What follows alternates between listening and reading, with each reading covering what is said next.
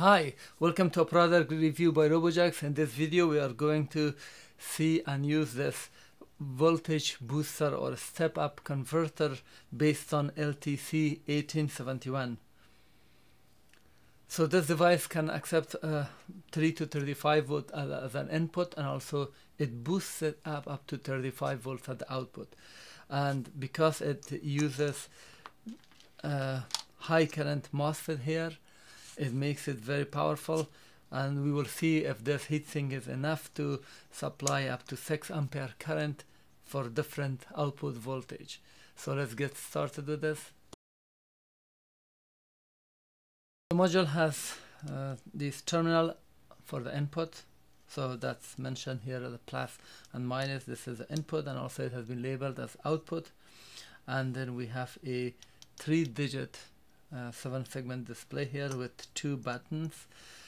So with this one you can just select what is displayed here, input or output, and with this one you can also shut off the output, and we will have a look at that later. Then we have here a potentiometer which you can adjust the output voltage. We have 4 screws here. This can be installed on a machine.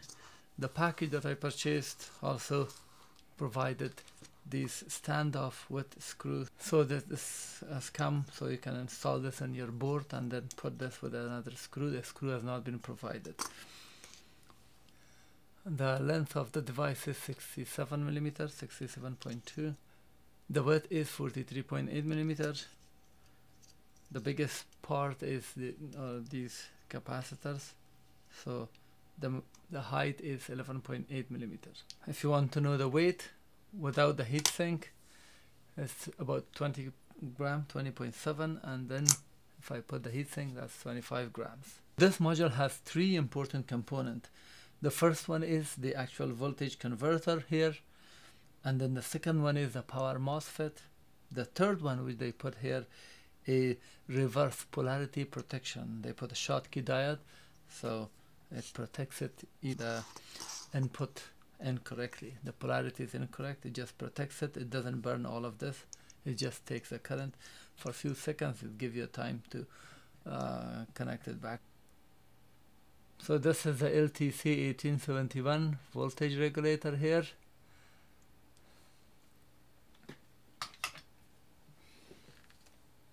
So it has very wide input range of 2.5 up to 36 volts, which we are going to test it. The chip that I have on this module is, here is the model number and here is the mark on the port. So it says LTSX. It has 10 lead, and this is the operating temperature from -40 to 85 degrees Celsius. So this is the 4184 N-channel MOSFET. The job of this one is to boost the current, so it is used as an amplifier. And here are the pin configuration. As you can see here, it can work up to 40 volts and it can handle up to 50 ampere. But internally they have set this, with this module it works up to 6 ampere, which we are going to test it. And here is the dual Schottky diode here. These 2 pins have been connected. These 2 pins have been connected to the positive. I've tested it, and the job of this one is, if you connect the polarity incorrectly, immediately short circuit from the input directly to here, and saving all other components. The Schottky protection diode is from Panjit Semiconductor. This is Taiwanese based semiconductor, and the voltage range is, it can work with 20 to 60 volts and 10 ampere. So this is another thing, so this can do the short circuit. And here, if I just zoom in, internal diagram of the of this device is this: pin 1, 3, so this is 1, that 3, and then 2 and 4. 2 is this pin and 4 is the heatsink pin. And the model that is used is this one, 40C. So the maximum peak current, reverse current is 40 ampere, so it can go up to 40 ampere, and the RMS voltage is 28 volts, and prevent the device from burning. I'm going to attach this heatsink before start testing it.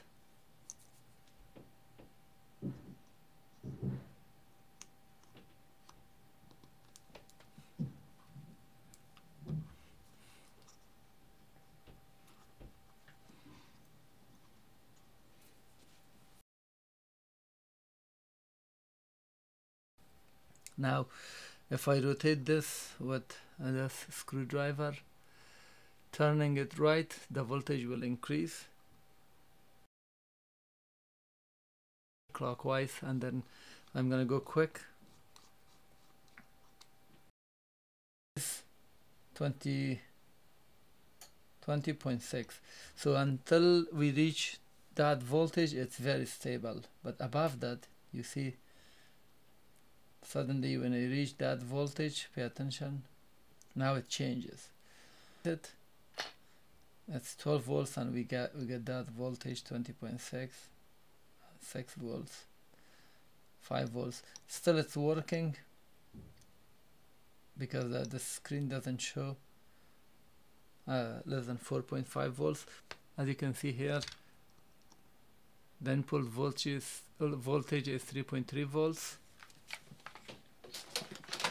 and that is the output. So let's go with the maximum. So from 3.3 volts we are getting 35 volts, but keep in mind that this is without a load. When you put a load and actual work that's done by this device, it will make a huge difference, which we will see next. Now I've connected this. The output is connected to this electronic load from here to here, which we will see all the current here, and this is the output voltage, and the input voltage is now 12 volts. As you can see, this light is on if I press this, so that's the output voltage, and you see the discrepancy, but this is the correct one. And also here you can see that this voltage is correct.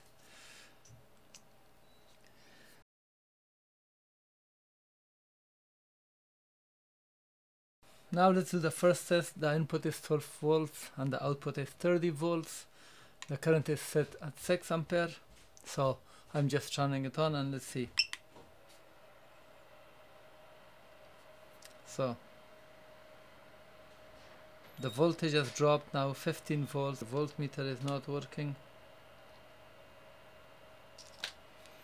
So failed. 5 ampere, so the same voltage, the output is 30 volts, and this is 5 ampere. Now test, I increase the output, decrease it to 5 ampere, and the output is 30 volts, so input is 12. Now the voltage dropped significantly and failed. So now let's go with a 4 ampere. Let's go to 3 ampere. Now still 2 amp, 25 volts, 1 amp, 30 volts. So 12 volts input and 30 volts output, 1 ampere the current it can supply. But now I'm connecting my current clamp to show you the input current. So the input current is 3.6 ampere at 12 volts.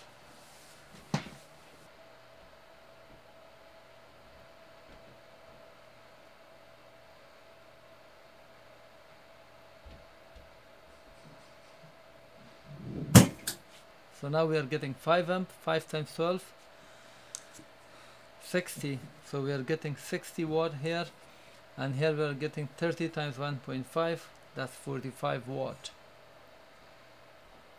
So as you can see here,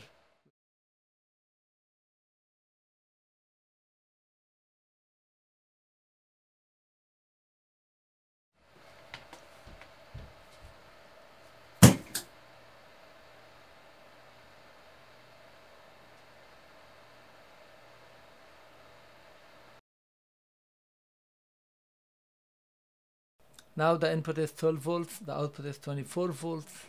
Let's try 6 ampere and see the input and output. So 14 volts failed, the output drops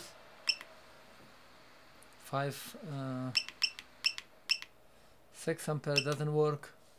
Now let's try 5 ampere, 12 to 24 volts. Voltage dropped, not good. Failed input, 24 volts output, 4 ampere. 17 volts, so voltage drop, doesn't work, so failed. Now changing it to 3 amp, that's 12 volts, failed. 2 ampere, 24 volts. Let's see, the input current is 5 ampere, 5.3, and at 12 volts. And here we have 2 ampere at 24 volts.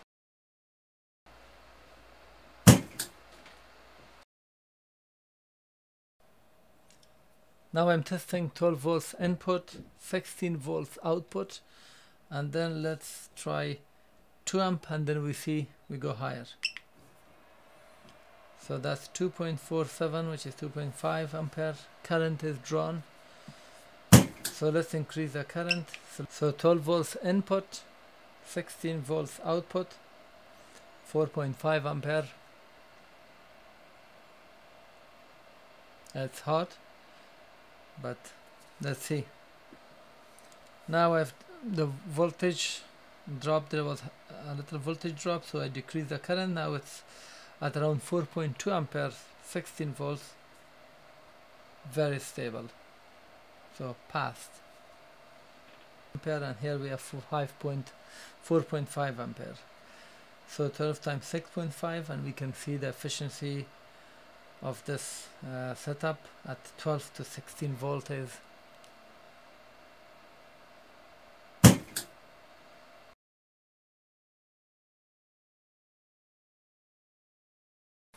Now I have connected 5 volts as the input, and output is 12 volts here, and the current is 2.4 ampere. As you can see here, the input current is 6.2 and voltage is 5, so you can multiply it, and then the power and then the efficiency, as you can see it here. So 2.4 amp. So 5 volts input, 12 volts output, 2.2 ampere load. I've left it for over 10 minutes now and it's working perfect, so passed. So for conclusion, that this device can supply at 5 volts to 12 volts, 2.2 ampere, and also at different levels that I showed you. All these results are valid when this heatsink is attached to this to the MOSFET. Otherwise the result will vary or will not be valid. This was the review for this chip. Thank you for watching.